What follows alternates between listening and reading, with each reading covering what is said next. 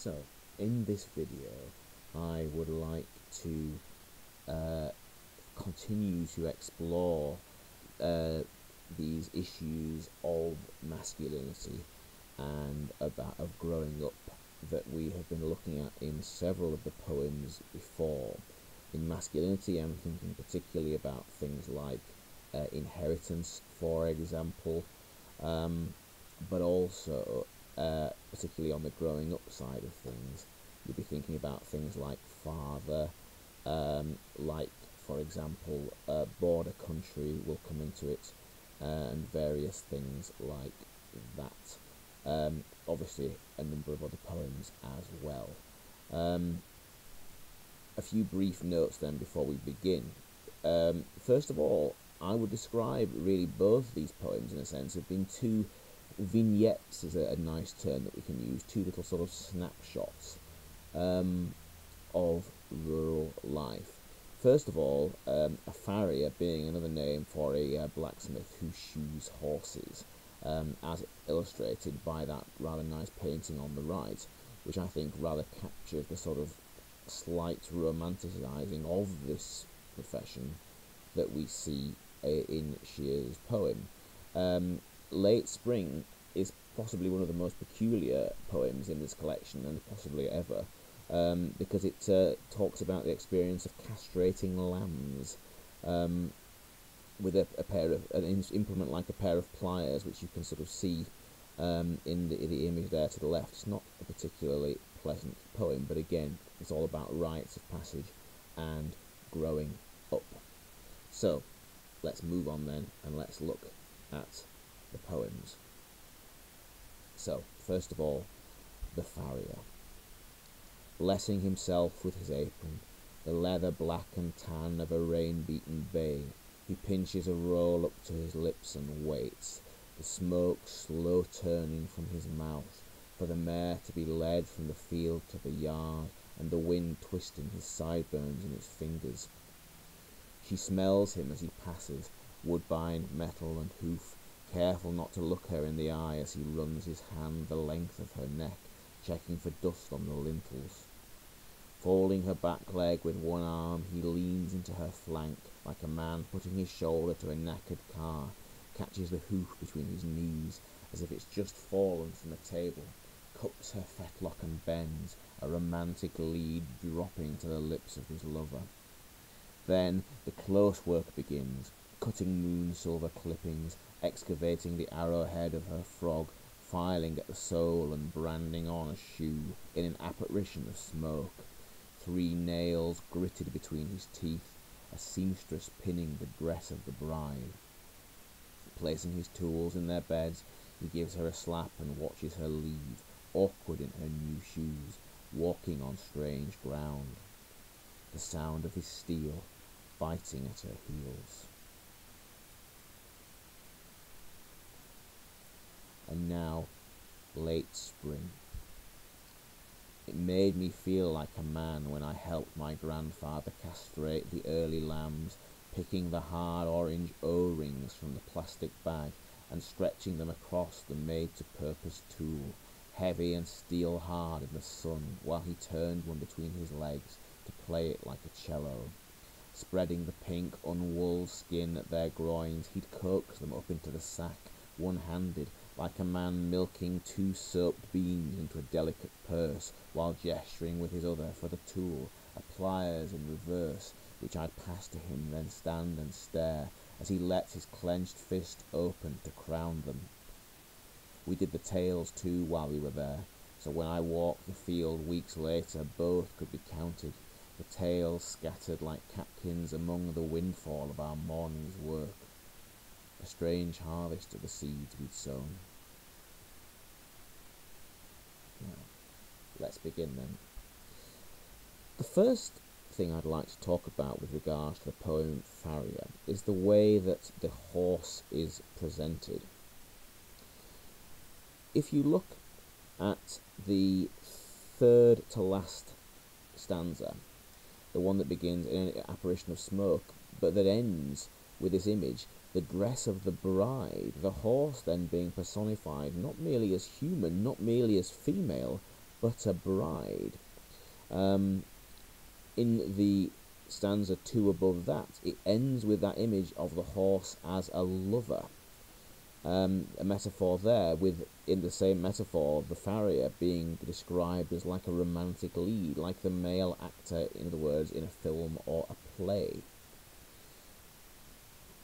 Now, when I say here that this is a poem which romanticizes this aspect of rural life, in this context I do mean romanticizes with a small r, in the sense that it literally takes this sort of quite brutal process and seeks to give it a certain nobility and dignity. But it is really quite bizarre, and if we actually follow it to its logical conclusion, there's something bestially quite weird about this man with this oddly close relationship to the horse that he's shoeing, which is probably best if we don't dwell on here. I think perhaps that might be simply Shears, the young poet, with a sort of this kind of inadvertent associations that he gives us, but nonetheless. Anyway, let's begin. Much like in the steelworks, you have images that are almost religious about these kind of touchstone moments. In the case of the steelworks, he talks about the action of bending to lift something as being like a benediction, like a blessing. And indeed here, this poem begins with this continuous phrase, blessing himself. And so we have this idea of the farrier who's being described, the man shoeing the horse, as some kind of saintly figure, some figure of awe, somebody iconic. Blessing himself with his apron, in other words, the bend as he puts it over his head, the leather black and tan of a rain-beaten bay. Look at all the plosives there, blessing, black, beaten, bay. This is a tough man that is being depicted here. A bay means, I believe, a brown horse. So that is the sort of depiction there, but the sort of beautiful description of it that you have.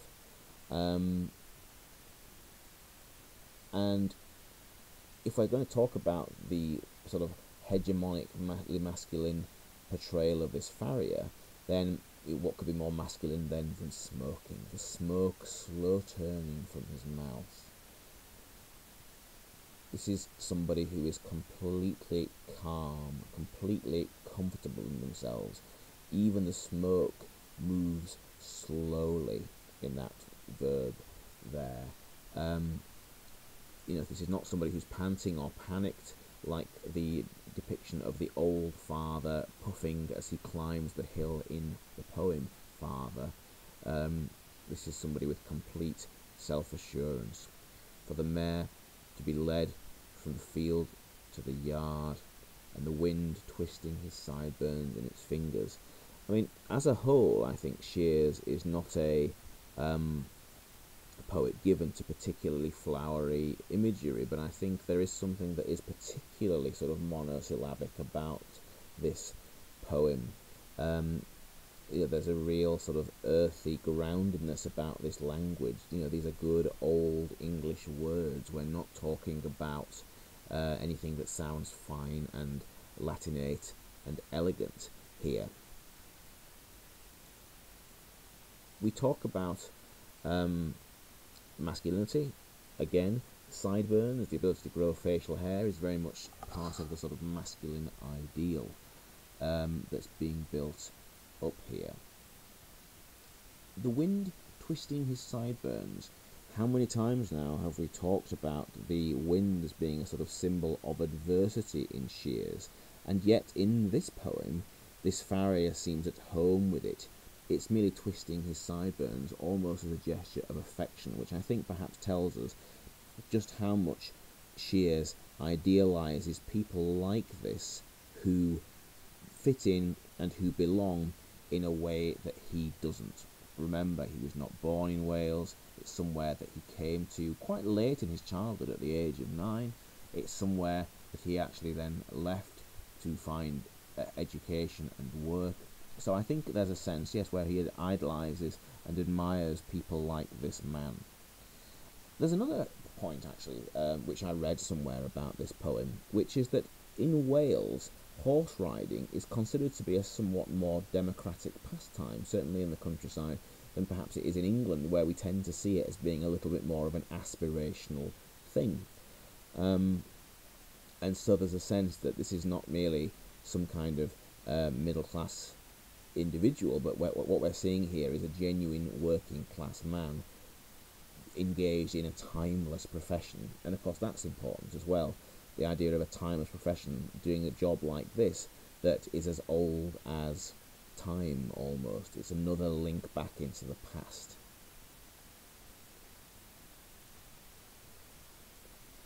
The third stanza begins with this image of intimacy. She smells him, again linking to the idea of the bride, the lover, the intimacy and the closeness that we see here between them. She smells him as he passes. Woodbine being an old-fashioned make of cigarettes.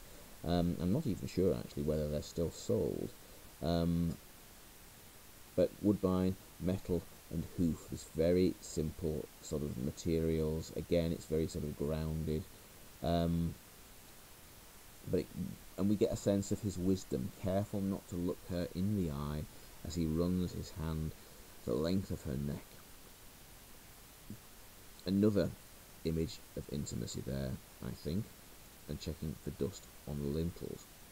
It's also been said, actually, with these poems, that they owe a debt in allusive terms, in intertextual terms. They owe a debt to the Irish poet Seamus Heaney, who you will know from Storm on the Island at your GCSE, but who particularly in his early years wrote a great many poems not dissimilar to this, sort of capturing these moments of what he thought were sort of vanishing rural life. There's an excellent poem, for example, called Digging. Again, I think it's very much Shears tapping into this sort of literary culture and saying, you know, I belong, I'm a part of this too. It goes on then. Folding her back leg with one arm, he leans into her flank, like a man putting his shoulder to a knackered car, catches the hoof between his knees. Now, that simile about the knackered car is a strange one, and again, rather like the wires that are described in the poem Swallows. It's interesting because it's an image of the modern day, or at least the relatively modern day, that intrudes here. And it's a reminder that Shears is, after all, a contemporary poet. He's not simply somebody who is trying to ape or to imitate the images of times gone by. There's also something unsentimental and businesslike here, which sits awkwardly with a lot of the romanticised imagery that we've talked about. So, in a sense, it doesn't really quite fit that pattern. But the business-like element, again, I suppose it links to that, like the idea of him not looking her in the eye. It's the kind of wisdom of his profession that he has. We talked about casualness and the relaxedness. We talked about the slow-turning smoke, for example, on line 4. And I think that is now developed because you have, for example, the simile about how when he catches the hoof between his knees, to grip it, to actually work on it, it's described as being as if it's just fallen from a table. That's the level of casualness here. This is somebody who is completely at home, once again, with his job and with his environment. It goes on then, cups her fetlock, i.e. holds the foot, and bends, or the ankle sort of thing, and bends, a romantic lead dropping to the lips of his lover. That's the image of the intimacy there that we talk as he bends down over this horse's foot. And if you look there, the fluid L sounds that we have at the end of that scene, sort of, there's a kind of slight uptick in intimacy.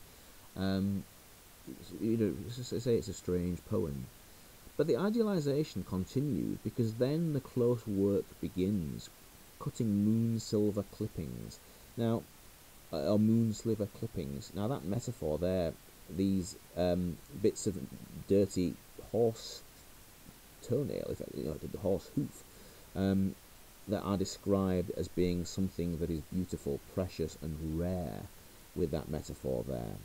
And the emphasis on those C consonants, again, it's the delicacy of this man. It's interesting because if we're talking about a poem that presents an ideal of masculinity, then I suppose in a sense there is this tension between brutality and delicacy, between a man who puts his shoulder to a knackered car and a man who is capable of such beautiful, delicate work as that line describes. It goes on then to add further detail, excavating the arrowhead of her frog, i.e. digging out bits of it impacted dirt. And again, if you think about that verb excavating, not simply digging out in a sort of brutal and skillless way, but it's elevated to the level of something precise, like an archaeological excavation. There's a delicacy and a skill that's implied by that metaphor that the verb gives us. So, of her frog, filing at the sole and branding on a shoe in an apparition of smoke.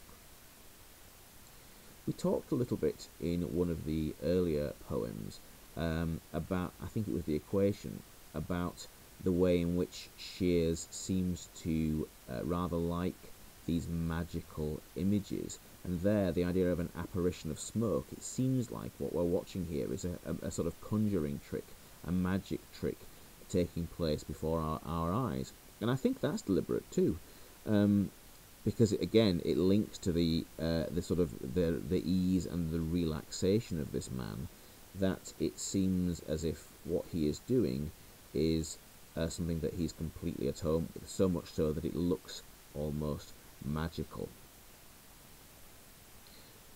We continue on then. 3 nails gritted between his teeth, again, the toughness coming through.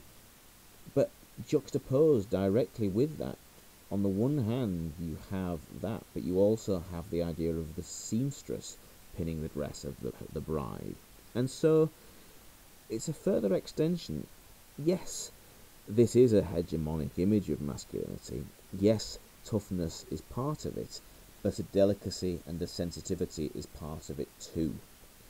In a way, what this most reminds us of is the final stanza of the poem Inheritance, where Shears, having dissected the masculine influence of his father and the feminine influence of his mother, talks about how, in a sense, those virtues are combined together. And I suppose that's what we're seeing here. There's a real similarity.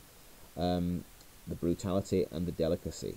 Somebody who can put his shoulder to a knackered car, lean into a flank in that way, but at the same time can be capable of delicately excavating, or indeed with a metaphor like a seamstress, the idea of somebody genuinely skilled sewing, the delicacy that we have there. And then the poem is sort of over, placing his tools in their beds. Again, there's a tenderness. These tools are personified as children. The delicacy and sensitivity that comes with his toughness.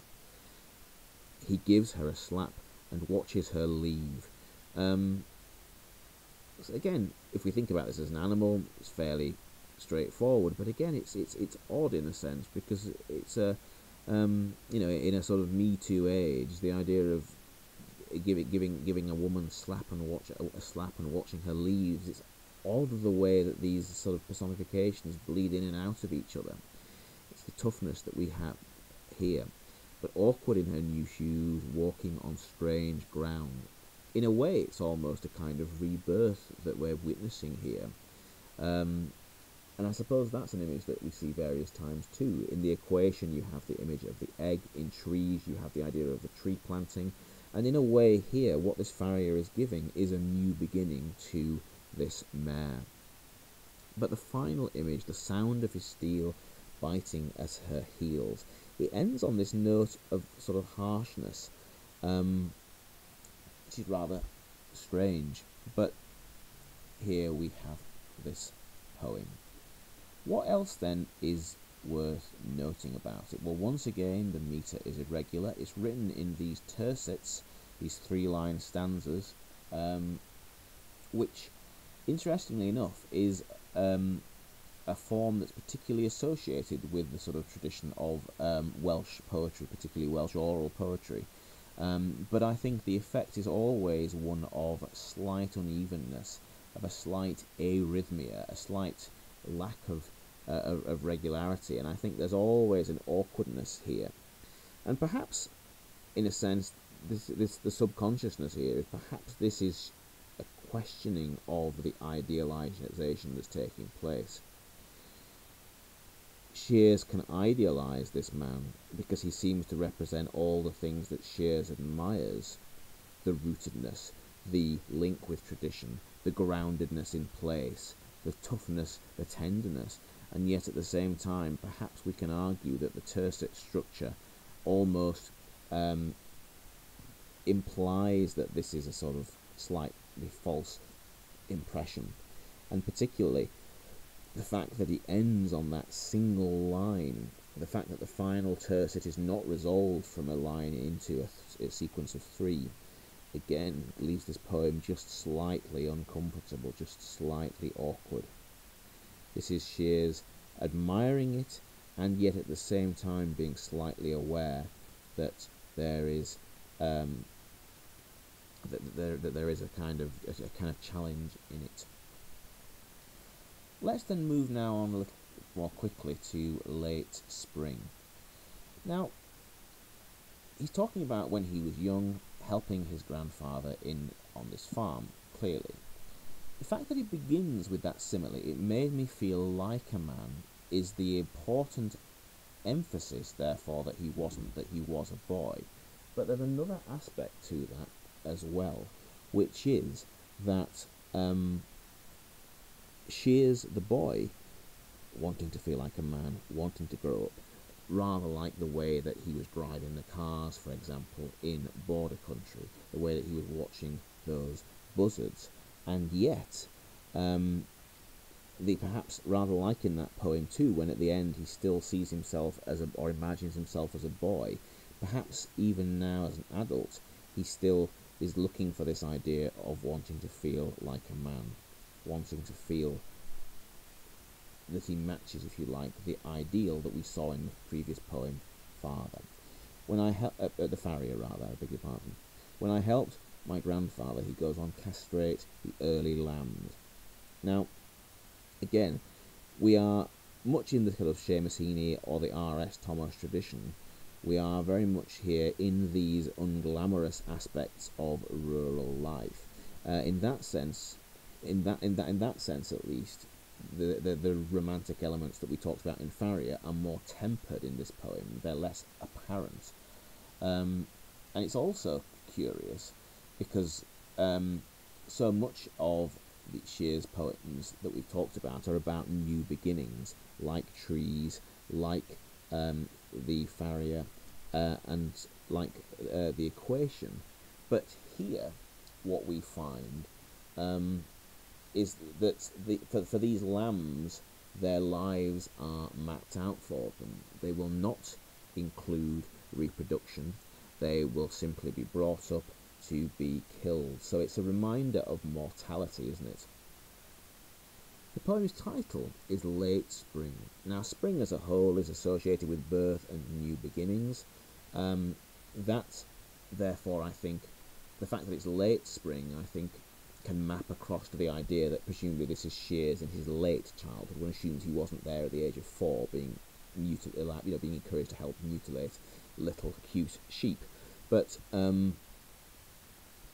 there's a sense then of growing towards manhood. But of course, there's always the reminder that the seasons are cycles, and for all that summer might follow spring, autumn will follow summer. We grow up, we grow old, and then the inevitable happens. It's a reminder that he is in this cycle, and I suppose the fact that it's castrating, on the one hand, it gives them that sense of power.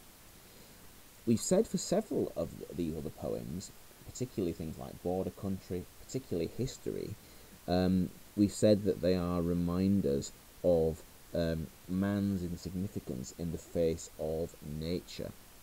Now, we don't see that so much here, because really in this poem it's all about the superiority that they have over these lambs. and yet the ending is oddly uncomfortable. This strange harvest that he describes of the discarded testicles and tails of these lambs.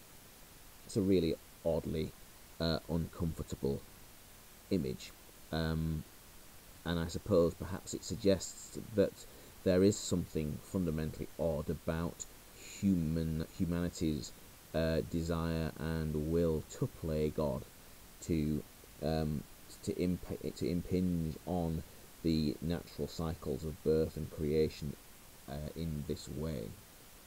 At any rate, he carries on then with some quite precise details, picking the hard orange O-rings from the plastic bag and stretching across the made-to-purpose tool. So essentially what they do is they stretch these O-rings like a big rubber band over the testicles, and then taking out the tool, it closes to shut off the blood flow. That's what's described there, but it's a very precise image, again significantly vivid, and it shows in a sense, I suppose, that this is Shears trying to, I suppose in a way, establish his rural credentials. He's trying to suggest, he's not a townsman writing about the country, he's somebody who understands what this kind of life looks like.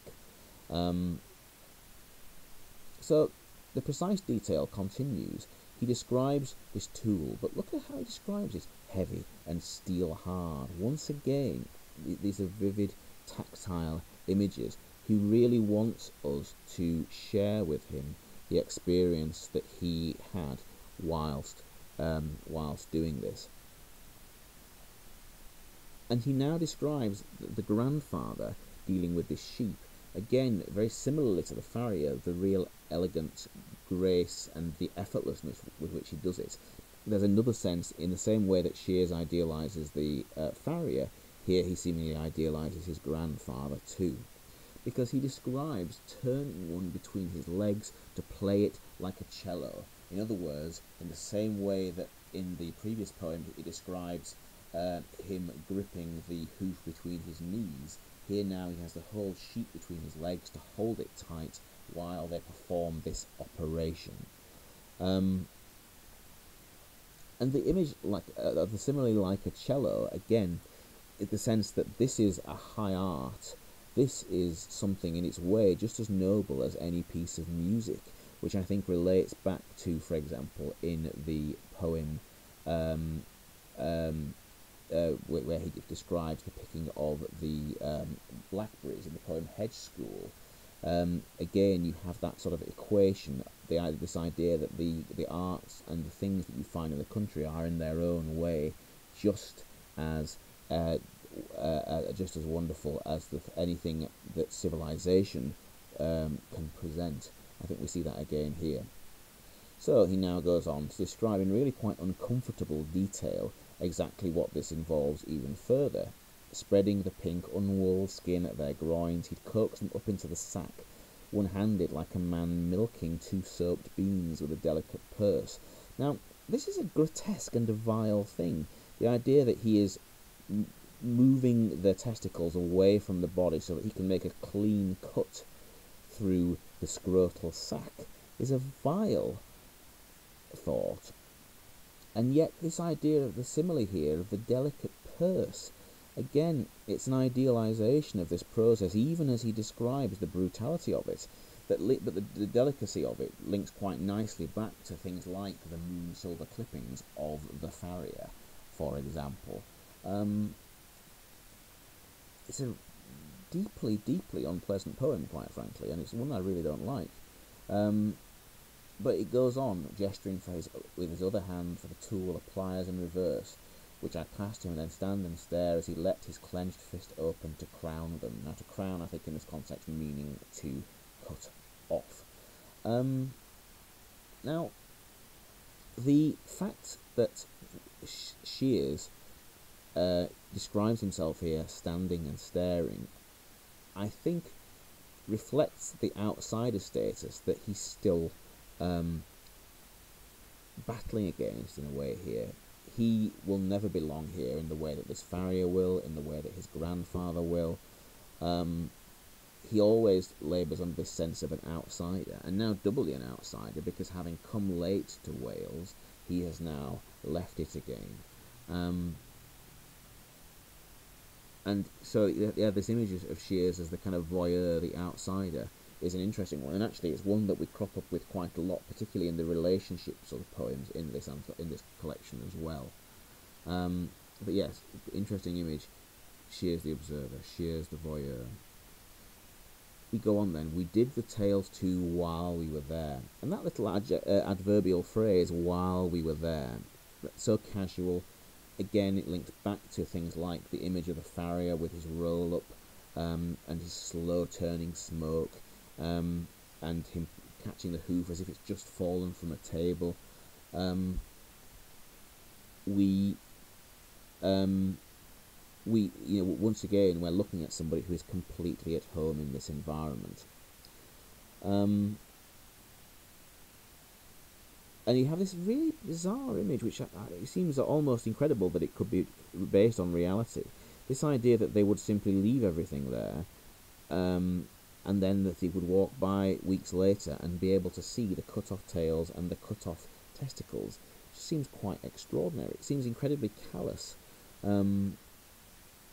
Unless, of course, perhaps the argument is that you leave it there for animals to feed on or something, or birds to feed on, but it's really sort of callous, but I suppose it reminds us of the harshness that is in rural life. Once again, it's not like Marie Antoinette, for example, before the French Revolution, having a model village built, paying peasants to live in it and look decorative, dressing up as a milkmaid, for example, and having a special luxury milking parlour built. It's not that kind of the pastoral.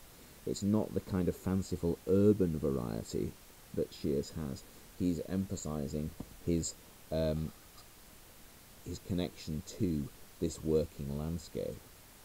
This is another poem written in the tercets, but this time, interestingly enough, they are at least resolved.